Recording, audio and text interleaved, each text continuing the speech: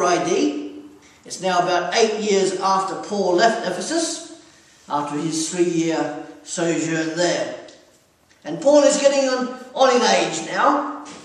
He himself is in Macedonia, but his representative Timothy is in Ephesus. And by all accounts, young Timothy was undergoing a pretty torrid time. Poor Tim. The church in Ephesus was made up of small groups of believers throughout the city. And each group had a leader with some experience, knowledge, and therefore they had some influence. So you can imagine the turmoil if their understanding of the gospel should become twisted and somehow infected with false teachings and myths. The turmoil would act like a virus, going from group to group and from person to person. And the records that we have of the early church show that when false teaching had been encountered elsewhere, it had come in from outside of the church. But in Ephesus it was different, because the false teachers had come from within the church itself, even from some of the house leaders that Paul had helped set up. But was Paul surprised? Not at all. We read in Acts chapter 20, written much earlier than this letter, Paul saying this: "I know that after I leave, savage wolves will come in among you and will not spare the flock. Even from your own number, people will arise and distort the truth in order to draw away disciples after them. So be on your guard. Remember that for 3 years I never stopped warning each of you, night and day with tears." So Paul wasn't surprised in the least. He knew what was coming. And so in this letter, Paul has delegated his authority to young Timothy. Timothy is encouraged to counter with sound doctrine the false teaching, particularly in regards to Mosaic law. And it seems from this letter that the leaders were mixing Jewish ideas and pagan myths into Christian thought. That wouldn't happen today either, would it? And we read about those things in verses 3 and 4. False doctrines any longer. Don't devote yourselves to myths and endless genealogies. They were distracting the church from the work that it had to do for God, and they were promoting fantasy, controversy, and meaningless talk. Again, that wouldn't happen today in churches, would it? So Paul writes to Timothy. He's already written his letter to the church in Ephesus. That was a few years ago now. This letter is a personal one to Timothy, written to bolster Timothy's authority and position within the Ephesus community, and particularly towards those who were spreading this particular false teaching.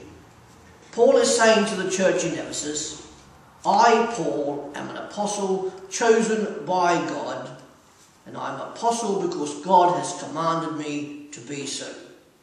Timothy is my ambassador. Timothy is my man for the job, so wise up, you silly Ephesians. Listen to him and you won't go astray from the truth." So let's have a look at the church. We'll read again from verses 4 to 11. Or 5 to 11.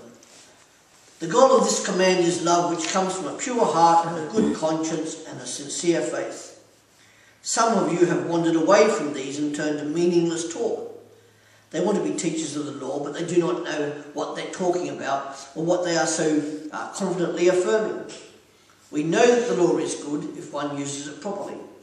We also know that law is made not for the righteous, but for lawbreakers and rebels, the ungodly and sinful, the unholy and irreligious, for those who kill their fathers or mothers, for murderers, for adulterers and perverts, for slave traders and liars and perjurers, and for whatever else is contrary to the sound doctrine that conforms to the glorious gospel of the blessed God which he entrusted to me." So some leaders within this house church movement in Ephesus were teaching doctrines contrary to that of Paul. They were being troublemakers, causing rebelliousness and dissent.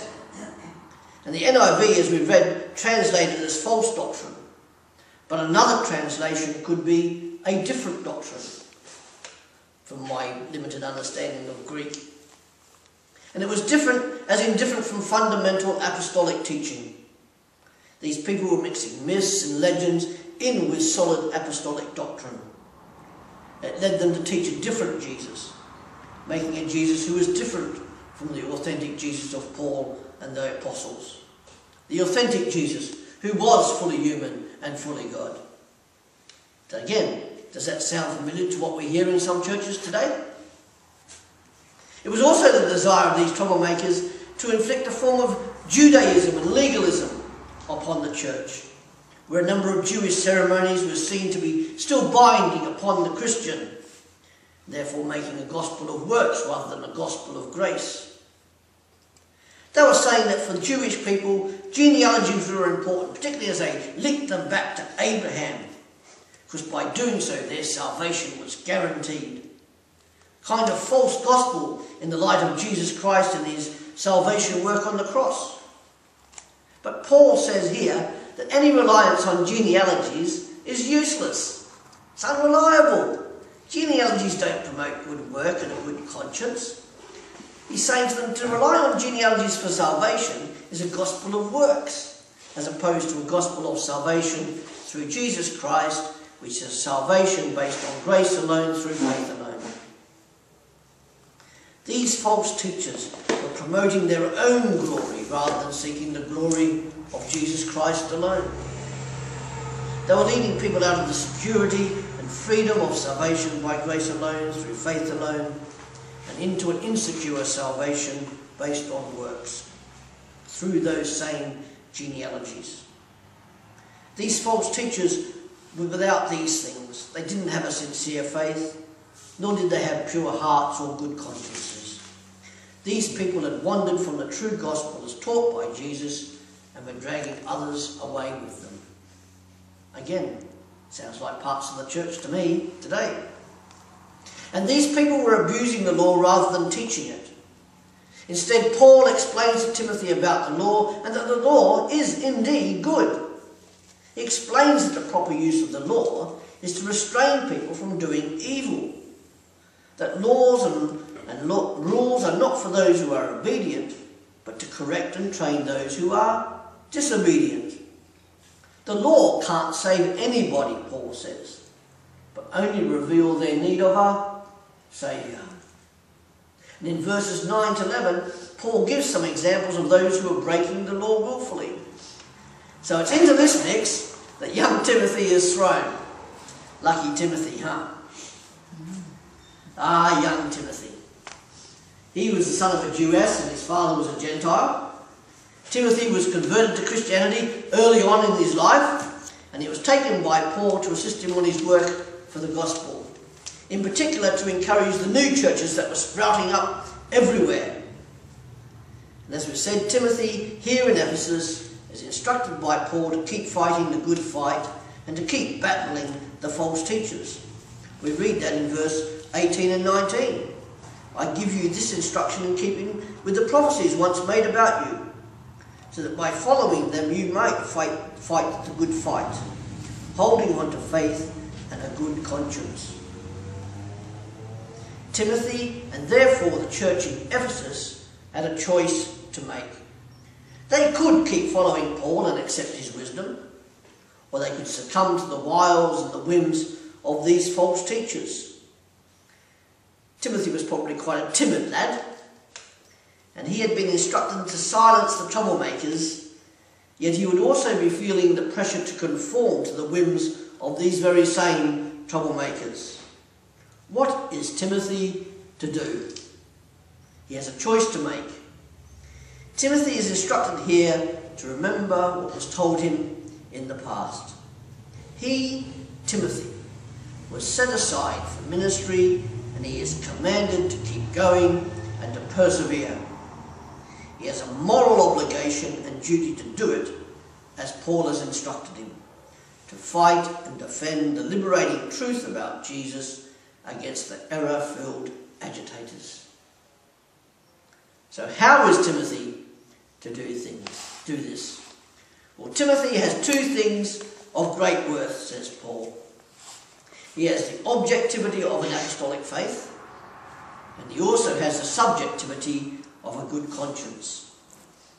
Apostolic faith is belief, and a good conscience is action.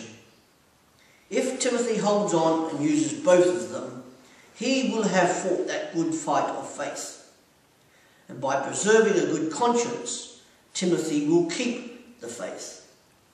And by remembering what he believes is apostolic truth, Timothy will be reminded to behave correctly. Belief and behaviour are co-joined. What is truly believed will affect behaviour. That is where we are told in verse 20, Alexander and Hymenaeus had gone wrong. Their apostasy and behaviour was so bad that Paul had to exert church discipline against them. And as radical as it seems today, remember that the church is still in its infancy. It is a developing state. Was this excommunication permanent? Well, it seems by the use of the word taught that they could be welcomed back if they were willing to truly repent, to learn, and then be restored. So that's Timothy. But what do we learn here of Paul? Before we go on to learn more about God.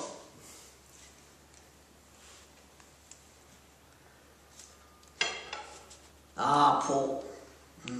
Paul, an apostle of Christ Jesus by the command of God our Saviour and of Christ Jesus our hope, to Timothy, my true son in the faith, grace, mercy and peace from God the Father and Christ Jesus our Lord. And from verse 12 he goes, I thank Christ Jesus our Lord, who has given me strength, that he considered me faithful, appointing me to his service. Even though I was once a blasphemer and a persecutor and a violent man, I was shown mercy because I acted in ignorance and unbelief. Paul, we know, is an apostle. He's been set apart for this role by God and by Jesus the Son in the power of the Holy Spirit.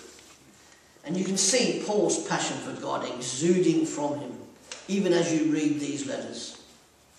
Whatever Paul does for the glory of God is because God himself is strengthening him. Paul, once an opponent and oppressor of Jesus and his church, is now a dynamic servant of this same Jesus. What a turnaround. And Paul can't forget what he had done to the early church, when he, Paul, had persecuted it and thereby also persecuted the church's head, Jesus. Paul can't forget how he was transformed from a violent sinner into a servant of Jesus. How did this come about? Well, it wasn't through Paul's own doing and strength, but rather the inexhaustible patience and work of Jesus Christ. Perhaps that's something for us to remember, that God is being patient with us. Jesus Christ, transforming him via the twin wellsprings of God's boundless grace and infinite mercy. God's amazing grace and mercy so abundantly poured out upon Paul and indeed on all believers. Paul's faith and love are in and for Jesus Christ and him alone. And when Paul says he is the worst of sinners in verse 16, is that not a very personal statement to make? Because when each of us confesses our sin to God, we should all feel as if we are the worst of the worst. Or at least I know I do. So Paul is compelled and thrust forward, not by his own strength, but solely by the Holy Spirit through the love of God and of Jesus Christ. Paul has a personal, intimate and dynamic relationship with God. He exudes this to Timothy. So I'm bound to ask, how is your relationship with God? Is it as intimate and dynamic as Paul writes here? Now the bit you've all been waiting for, let's now talk about God.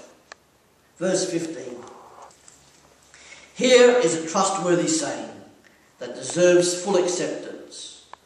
Christ Jesus came into the world to save sinners, of whom I am the worst.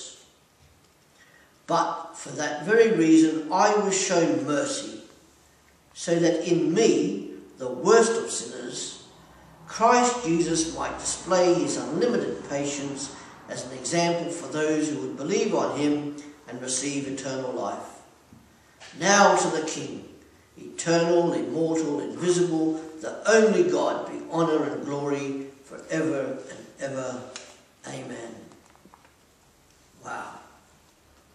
That's God. That's Paul's God. That's Timothy's God. This is the God the church in Ephesus professed to worship and follow, but were in danger of abandoning in pursuit of some kind of false God. The one holy and true God, as opposed to the different God proposed by the false teachers. And the first thing we see about God is in verse 1. God is a saving God. This God is also their Saviour, Jesus Christ. This God is our hope, exclaims Paul. Forget that different God proposed by others. God alone is to be our hope, exclaims Paul.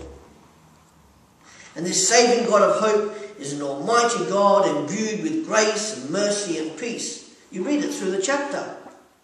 And because of God's grace and mercy, Paul was now saved and one of God's servants and apostles.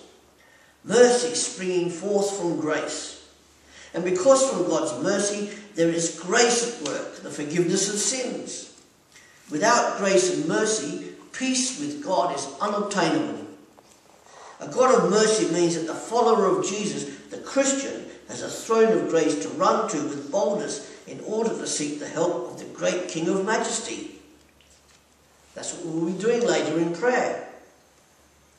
And the sound doctrine that Paul explains conforms to the blessed gospel and teaching of Jesus Christ rather than opposing it. Because of Jesus Christ, eternal life is granted to those whose hope and faith is in him alone. Just as Jesus was immensely patient with Paul, so he was with each of us who are Christians. Just as he is patient with those still outside the church in this community and not following him. Perhaps they are just waiting for a knock on the door, or for someone to come up to them in the street and say, hello. And now Paul explodes into a line of complete adoration about God and exaltation of him. This God, this King, this Almighty is the eternal, immortal, invisible and only one. This God is before time, outside of time and after time. And what is more amazing is this, that this God entered into time and space of created and fallen humanity in the person of Jesus Christ in order to save humanity, which was thoroughly incapable of saving itself. Forget genealogies, you troublemakers, you ear ticklers. There is no salvation or hope to be found in them. God's salvation is by grace alone, through faith alone. Wow. Paul ecstatically exclaims that God is King, a mighty ruler, a majestic sovereign over all. This God has established a kingdom through Jesus Christ and the Holy Spirit who lives within his people. And where the Holy Spirit is within you, so is the Father and so is the Son. This King is eternal.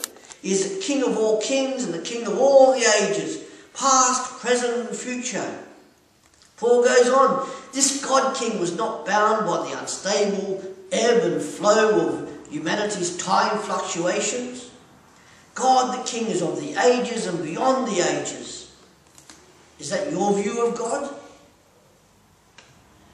This God, even more, this God is immortal, beyond the ravages and decay of time. This God is incorruptible, imperishable, unchangeable and unchanging. This everlasting God is invisible, beyond the scope of mortal humanity's vision. Yet humanity glimpsed his glory once, didn't they? When this God-King, who is outside of both time and space, entered time and space in the God-man Jesus. This King is also the one and only God, who is the one and only great King. So Paul says to Timothy, don't let these foolish people go on any further. This great King is unique, majestic, and without rival or parallel. And because this King is eternal, immortal, invisible, and the only one, he alone is worthy of honour and glory. God, the King of holy majesty. What are you doing, you silly, foolish Ephesians, giving up this God to follow the false God being proposed by those amongst you? I bet they're glad Paul wasn't amongst them. And Paul goes on. Moreover, this amazing God is personal. Look at the personal pronouns Paul uses to describe the relationship with God. Verse 1, our Saviour, our hope. Verse 11, he entrusted to me. Verse 12, our Lord who has given me strength that he considered me trustworthy has appointed me to his service. Verse 14, the grace of our Lord was poured out on me abundantly along with the faith and love, which is a personal pronoun, that are in Christ Jesus. Verse 16, I was shown mercy so that in me Christ Jesus might display his immense patience as an example for those who would believe in him and receive eternal life. So not only is this God almighty and awesome, he is also personal. So what? You might be thinking right now, what does all this mean for us some 2,000 years later? Or about 1,959.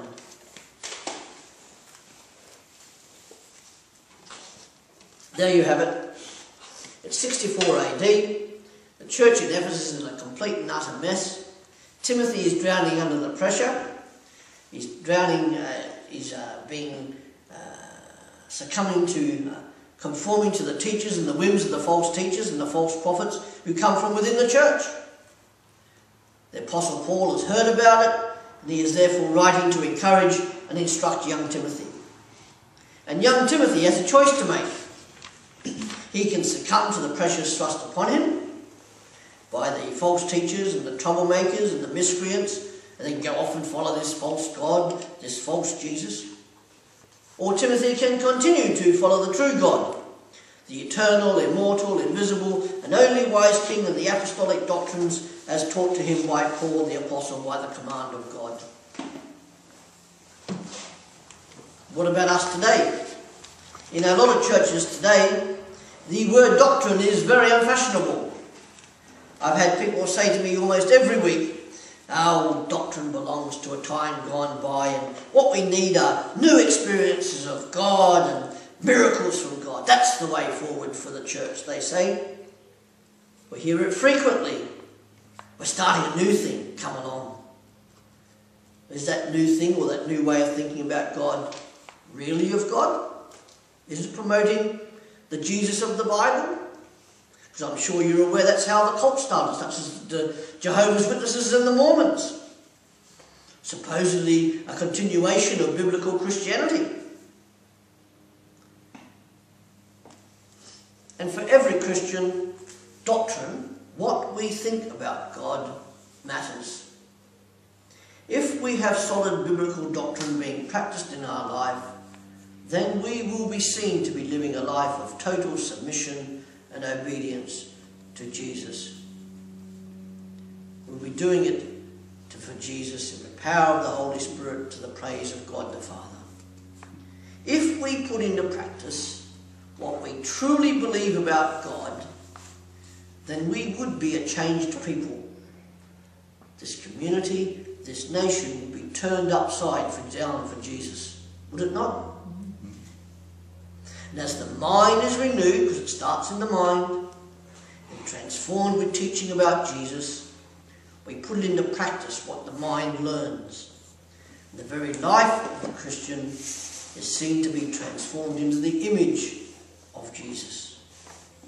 And then I find that people will ask questions quite naturally. Questions regarding the reason why you and I are so different. Of course, some are more different than others. But why are you being transformed? And what is the reason for the hope that you hold on to? That way the gospel and the good news of Jesus Christ is spread For doctrine in practice is also evangelism. It's telling others about this wondrous one and only King who is eternal, immortal, invisible, yet made flesh in the person of Jesus Christ of Nazareth.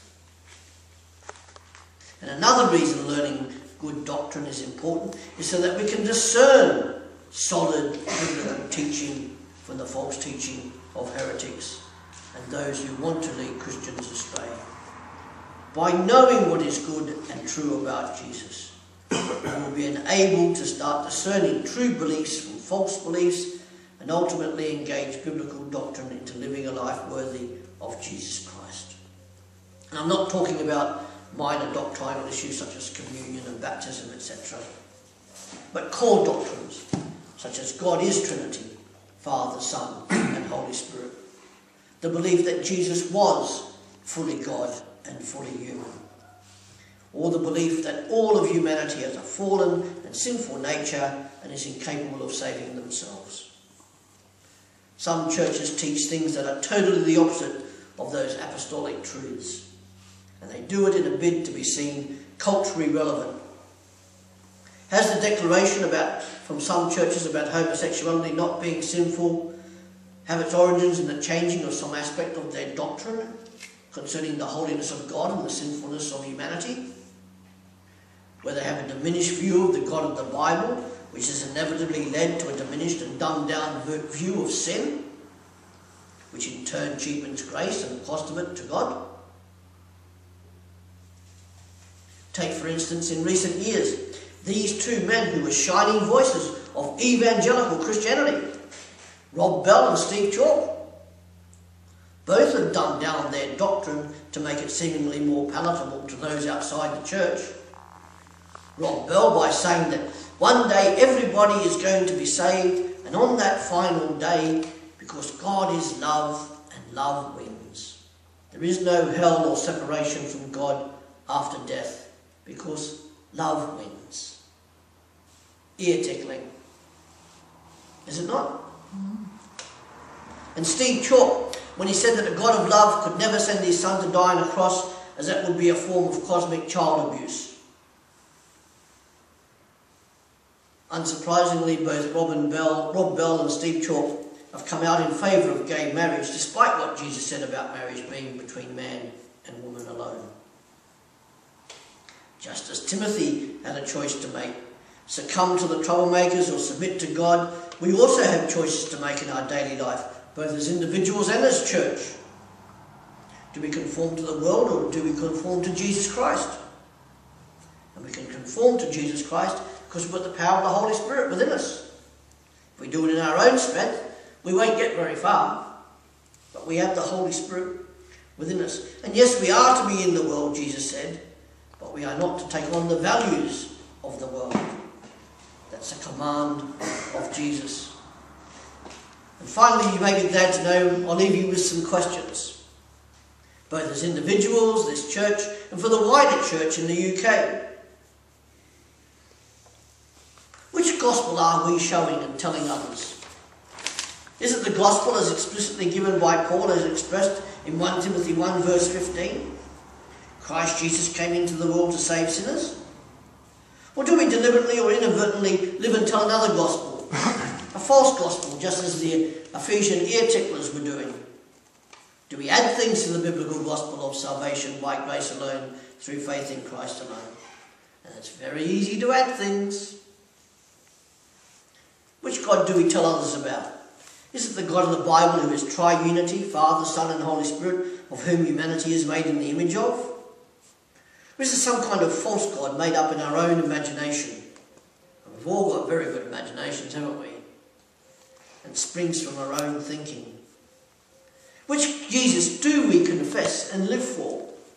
Is it the Jesus who was welcoming to all but made demands of them in order to transform them? Such as the rich young ruler who left distraught at the demands made upon him by Jesus?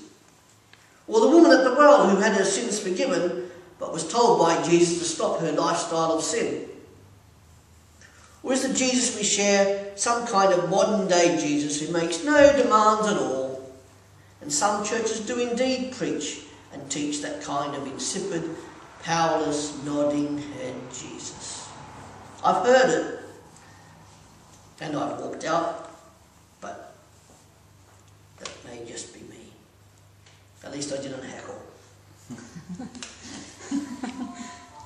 And are we wanting to enjoy all the benefits of being a Christian? Partaking of things such as our salvation, our sins being forgiven, access to the glorious throne of grace, without wanting to enjoy the joy giver, our God who wants to transform us. Transforming us willingly into the image of Jesus Christ the Son by the power of the Holy Spirit who lives within us to the glory of God the Father. It's idolatry to want to enjoy those benefits without enjoying and submitting to the benefit giver, the majestic King who is the only true immortal God. It's idolatry because those other things are taking precedence over our worship to the King. Are we taking for granted our salvation? Are we forsaking the meeting together with other Christians when we can do for prayer and worship? And as churches, why are we not doing more together to show people our unity in the Spirit? Because whether we like it or not, we are united through the Holy Spirit. And finally, for the rest of us, we need to gather in urgency to tell our communities and our world, one person at a time, about this great God King. Let's go out of here making a choice to submit to the power of the Holy Spirit who lives within you, to follow this Jesus closely to the praise and honour of God the Father. Remember, God is personal. He wants relationship. Let his light shine out from us into places that are in spiritual darkness. We are dying to know personally our majestic King who is God. May his love so shine out of us as we learn and submit to him, loving others, loving each other to reflect the loving God. Put your thinking and doctrine into practice. For that is evangelism. Evangelism and discipleship are doctrine in practice. They are the outworking of your doctrine. If the God we serve is the God of 1 Timothy, a majestic personal King who is ageless, without decay or corruption, invisible and the only God, then we are duty-bound to tell and show others about him. After all, each of us here who are Christians have had somebody tell us about the offer to succumb to the fathomless patience of Jesus and accept him as master of life. Let's go. Are you ready? No, obviously you're sleeping. We say amen. We're English. Yeah, sorry, I forgot that, yes. Yeah. Even the God of the English. Let's close in prayer, and then then we'll have a song, and then we'll have our prayer time together. Father, we thank you that we can indeed meet together. And may your Spirit who lives within us remind us not to take this for granted. And we know that even people within our own community may want to join us, but are unable to for any number of reasons. May those who are in this community who are housebound or unable to get out for some reason, may they find some way of being contactable by this church. And may we go out preaching and teaching a true gospel and not one of the many false gospels that may be in our imagination. We thank you that you are a redeeming God and that you entered our time and space as the one who is outside of time and space. And help give us a joy that is beyond human comprehension, so that people may ask, well, what is so different about you? And all of God's people said, Amen. We're going to have a song now, 673 I think it is, and then Chris and Sue are going to lead us in prayer before our